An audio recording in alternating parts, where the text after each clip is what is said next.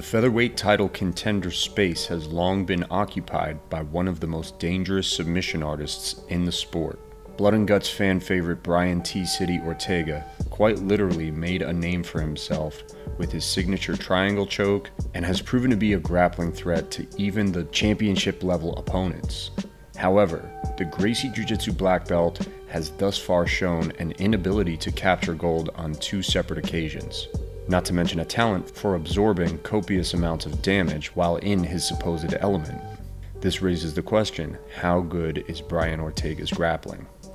What is going on, everybody? Welcome to the Fight Dialogue. My name is Tim, and I'm going to be breaking down the grappling skills of Brian Ortega. In order to do that, I'm going to look at 6 key elements of grappling as they relate to the sport of MMA. For each category, I give a score based on a scale from 1 to 10, and then at the end of the video, I take the average of those scores to give an overall grade. I base this grade off my own observations of their most recent fights of relevance and the quality of the opponents that they have faced. Every fight begins standing, so let's go over takedown defense first. Now, it doesn't take any real analyzing to tell that Ortega is a submission wizard that has no qualms about being on the ground with someone. That fact in and of itself is a form of psychological takedown defense. Much like the way it is for Khabib Nurmagomedov, I alluded to this form of takedown defense in my video about his grappling. The differences in style between Brian and Khabib make this psychological defense much more prominent in Nurmagomedov's case though. I still believe it was at least a small key to his success over Frankie Edgar and Volkanovski, fighters who usually make it a point to wrestle quite a bit in their fights. Unlike Khabib, there have been a fair amount of successful and unsuccessful takedowns that Ortega has had to deal with throughout his career. So let's take a look at Ortega's actual technique for this category. This is going to sound a bit obvious, but Ortega's biggest flaw when it comes to takedown defense is whether or not he actually chooses to defend it. As I mentioned moments ago, his willingness to engage in a battle on the ground can be a psychological takedown defense, but can also be a complete sabotage to it. Brian's comfort zone is his guard, and many times when he is threatened by a takedown, he simply falls to his back in order to ensure it ends up in that position. This quite literally assists the takedown, and for this reason, I will be taking some major points away for this category. There have been times when Ortega has chosen to keep the fight standing though, and from these examples, I've concluded that his overall technique isn't half bad. Stuffing single leg shots with relative ease, he has a solid sprawl, and tends to make his way to the cage for balance against the more stubborn attempts. He's even proven that he can shut down attempts from very strong wrestlers like Clay Guida. Brian's slick striking did have a bit to do with that success, particularly the threat of his uppercuts and knees. Chain wrestling and scrambling give him some trouble, but again, a lot of that is Ortega choosing to concede position. I'm curious of how much better the scrambling would look if you told him beforehand that he's not allowed to pull guard. T-City's most important aspect of this skill set is without a doubt the threat of his front headlock chokes.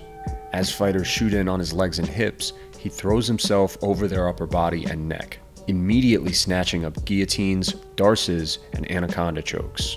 Much like a featherweight Tony Ferguson, any little mistake or sloppy entry will lead to total strangulation. Running neck first into a total disaster is something that gives even the best wrestlers second thoughts. But let's face it, it's not an infallible defense, especially since it's a threat that can be completely bypassed with some more upright takedowns using judo or Greco.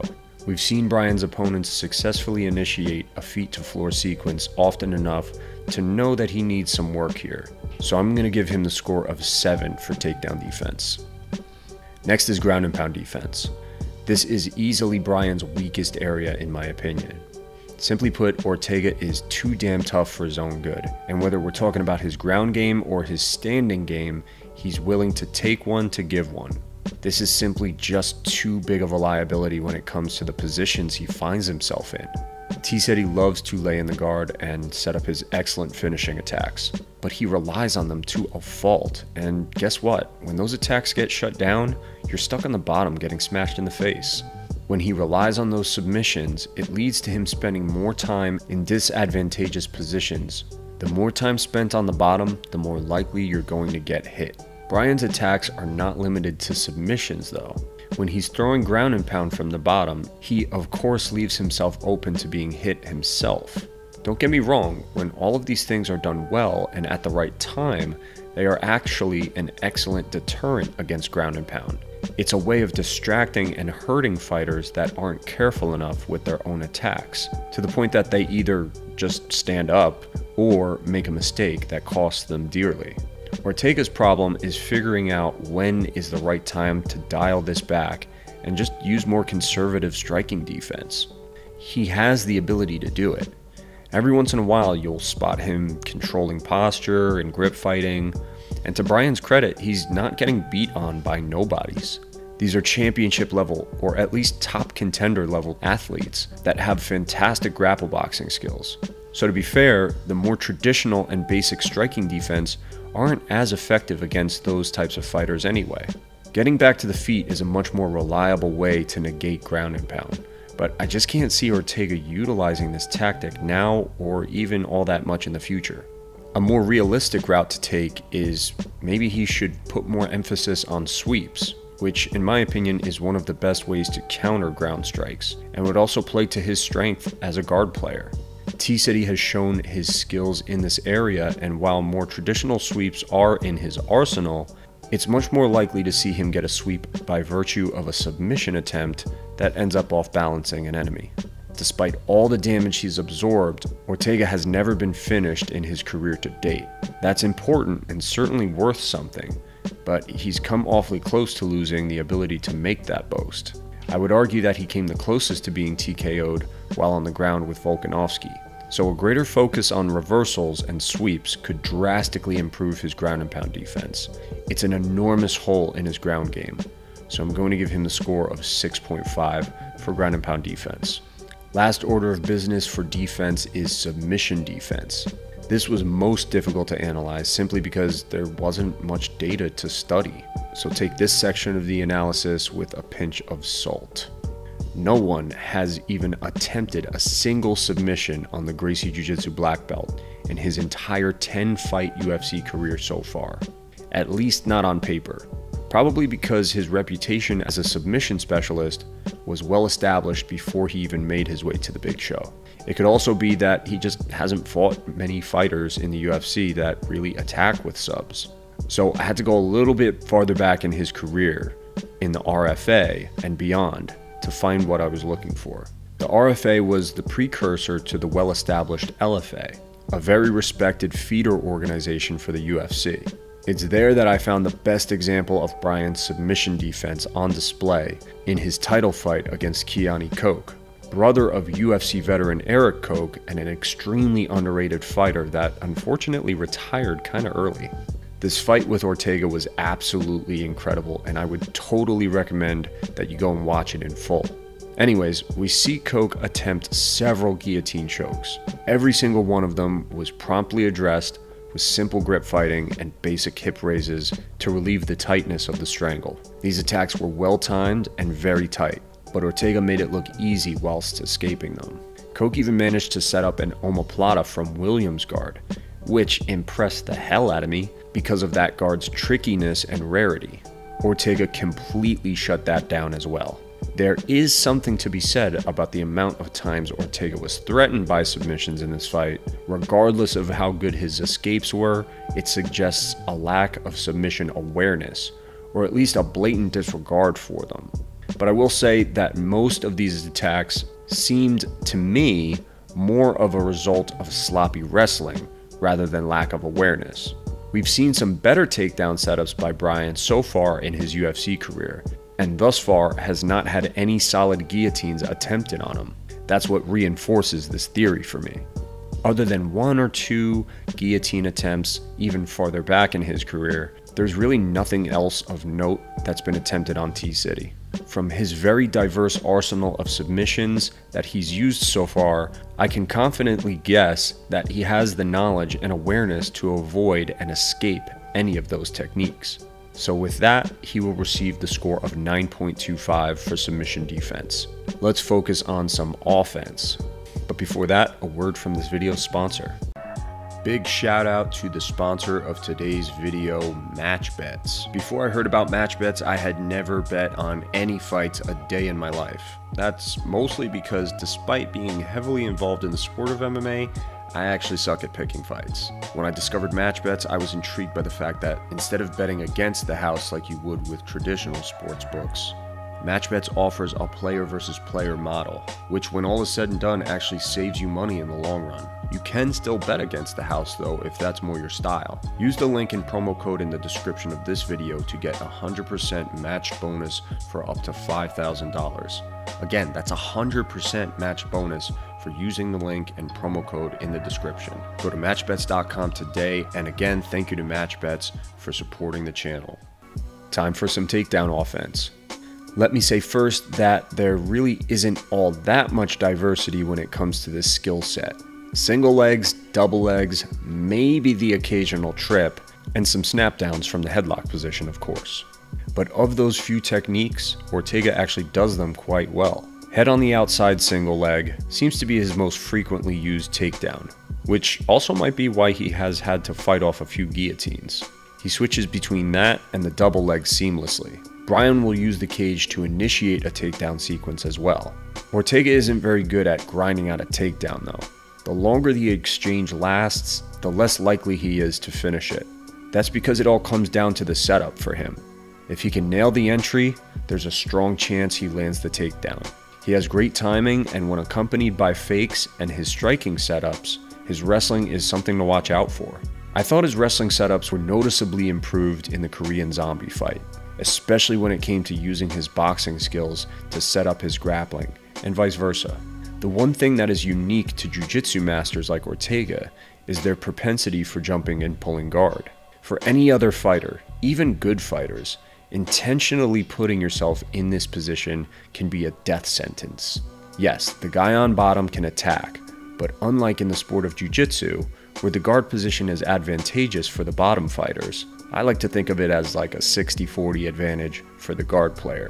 That ratio is flipped in MMA because of the inclusion of strikes. In some cases, it's even more lopsided, like 20-80 or something. But with a style of jiu-jitsu like Ortega's, it's simply different.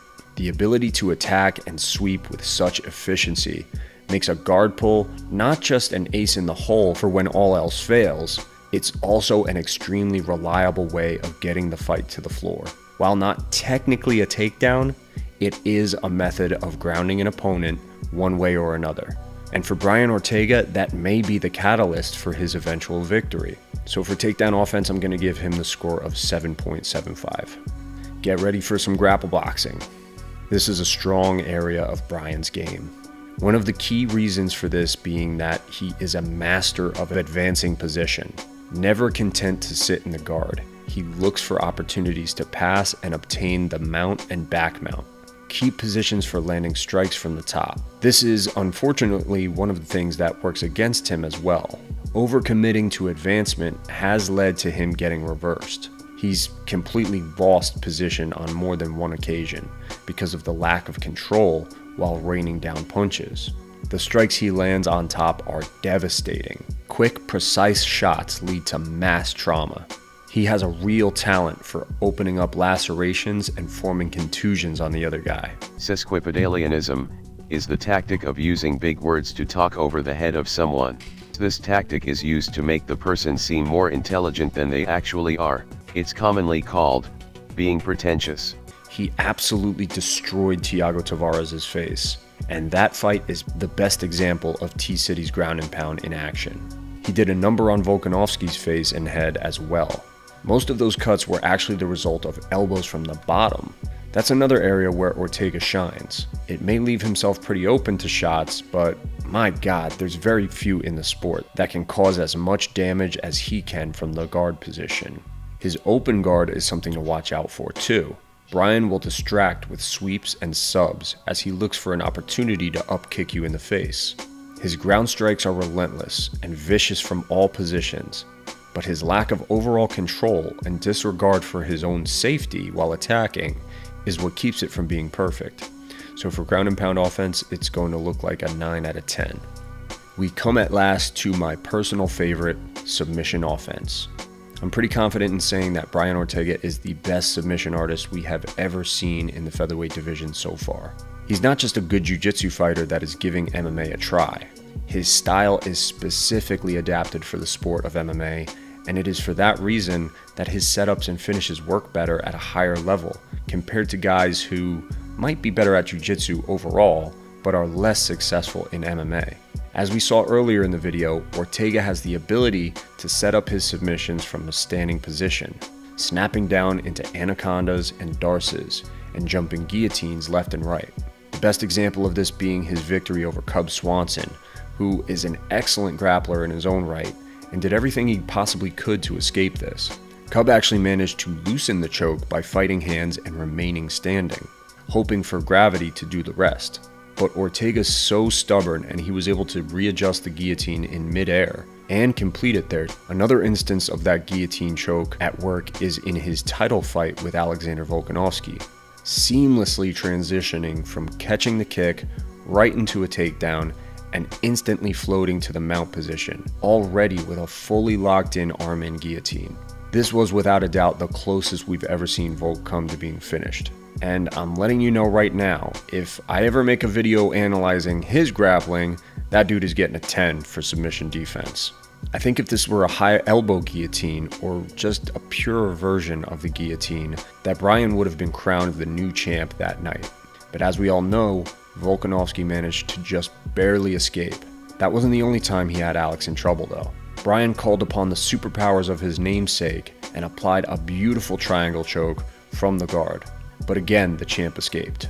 In my opinion, this triangle's failure had a bit more to do with how slippery it was at that point, and probably a bit of Ortega's exhaustion level as well. The anaconda choke that followed was very tight, but Volkanovski countered it perfectly, while making a show that it was ineffective. 3 times in that fight, Brian Ortega had the best fighter in the division in dire peril. The techniques were ultimately unsuccessful, but in my opinion, Brian gained more respect and credit from these failures than he did from any of his previous wins. Let's talk more about Ortega's mastery of the triangle. They don't call him T-City for nothing, and you're going to see this technique literally fly at you from every position. He's been known to attempt jumping triangles, and he can apply a version of it from every other position you can imagine. I never get tired of watching his rolling triangle armbar from the mount against Diego Brandao. Let's not forget the other choking techniques he's able to get. The rear naked choke is always a danger, especially when he goes failed single to back take. So far I've only mentioned the submissions he's best at and most well known for, but he also has leg locks, shoulder locks, and arm bars in his arsenal. What's incredible and inspiring to me as a jiu-jitsu practitioner myself is how Ortega's style of jiu-jitsu in and out of the cage is just so vanilla, taking inspiration from the very family that founded the sport and displaying what I imagine would be Royce Gracie's style if he fought today. Most of his attacks are set up from the closed guard, simple entries that are executed so perfectly, even when you see them coming, it's hard to stop them. As much as I enjoy watching this style, it pains me to say I do have to take away some points for this category. The fact that he is first and foremost a submission hunter is actually meant to sound derogatory when I say it now. The same way calling a striker too much of a headhunter is a negative. Ortega fails on a ton of his submissions, and most of the time it puts him in a terrible position afterwards. He can get away with it most of the time by virtue of him being an overall better grappler and fighter most of the time. But against the top 5 of the division, it's not an advantage he's guaranteed. So with all this being considered, I'm going to give him the score of 9.75 for submission offense. When I tally up all the scores and get the average, it gives Brian Ortega the total grade of about 8.2 overall. When I get the average of the Discord scores, it gives him the total grade of about 8 overall. It seems for once I may have overestimated the skills of this fighter, according to what the general consensus apparently is. I was afraid I was being a little bit too critical, to be honest. Ortega's submission skills are without a doubt his greatest strength, but against the upper echelon of the sport, it also seems to be his greatest weakness. There's times where he seems to be grappling's version of a brawler. which leaves me plenty of things to criticize, but it's also what makes him so exciting and so dangerous. He may not get another title shot for a while, or even ever, but he's found a way to make his style maintain his top contender status and be competitive against the best in the world. So that just about does it for this episode of How Good Is Their Grappling. Make sure to check out the Patreon and channel memberships. We've got a lot of additional content on there. And as always, make sure to like and subscribe. Thanks so much for watching. Take care.